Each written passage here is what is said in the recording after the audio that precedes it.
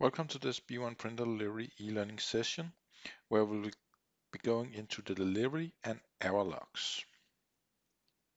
So here we are in Business One, and the delivery and error logs of the B1 Printer Delivery is all about having an audit trail on what was done, when, who did what, and so on.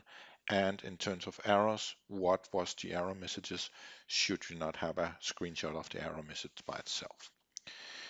So if you just want to know about a specific document, you can simply right click and under Printer Delivery, go into the delivery log or the error log.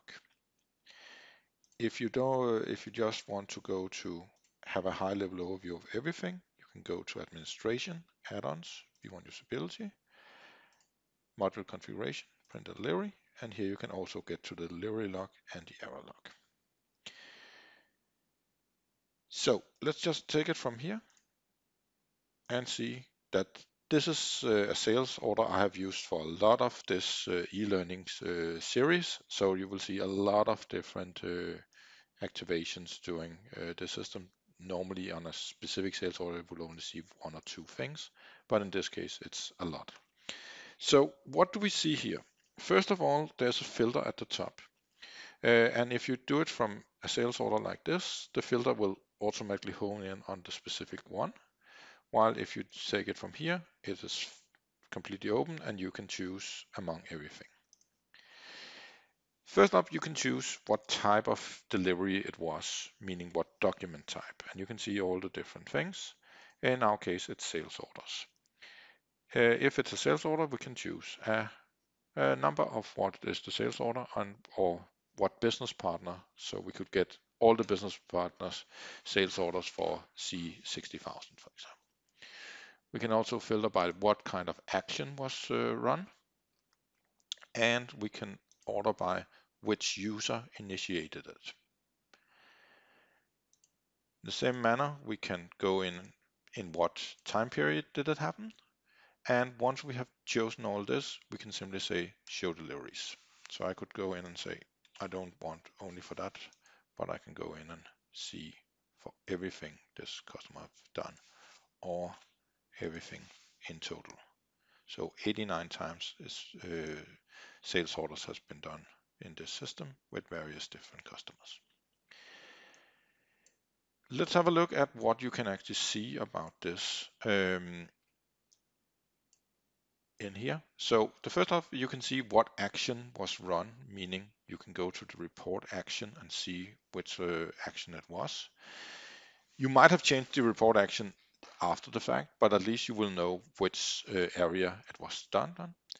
We have the type, in this case all sales orders. We have the ID, which is the sales order ID, or the number, what date it happened, what time it happened, the business partner that was involved, and the user. In my case, it's manager who did it all.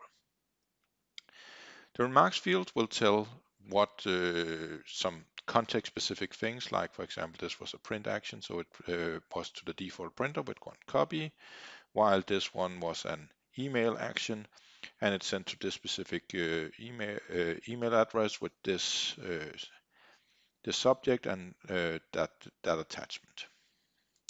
It will also show which report configuration was used, especially nice if you have multiple of the same. In this case, I have been running multiple things and deleted a lot of things, so I don't have these configurations anymore.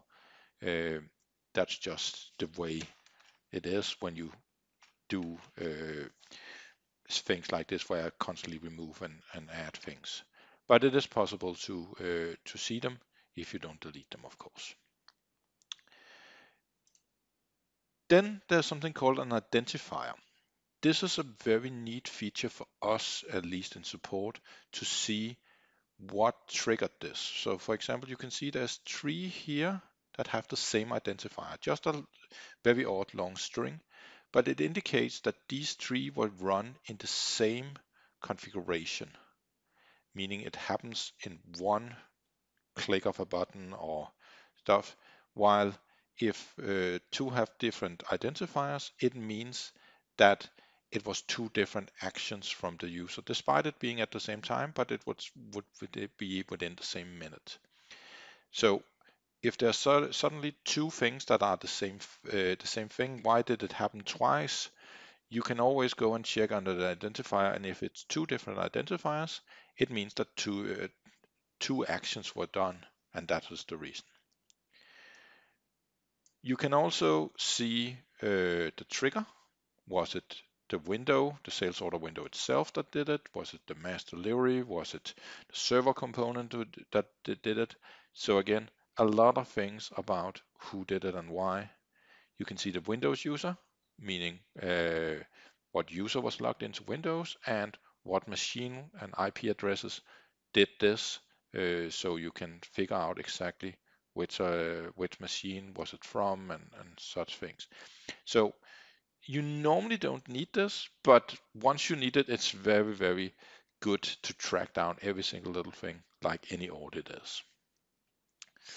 In the same manner, we can go in and see the error log. In my case, I only have a few errors here from different scenarios I tried again in this series. So for example, I had a print error where I actually used a conditional action and it failed to print. Or I could have a save report here where it said the network path I put in was not found, so of course it couldn't save.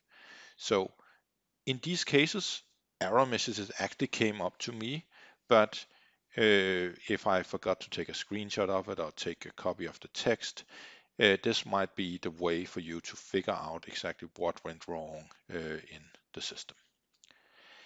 So those are the two logs. You don't need to do anything special to enable them. They are enabled by default, and if you for some odd reason want to disable them, it is possible to do. So it's not in this list, but I can't see any reason for you not to just have them on. So with that, thank you for attending. See you in the next one.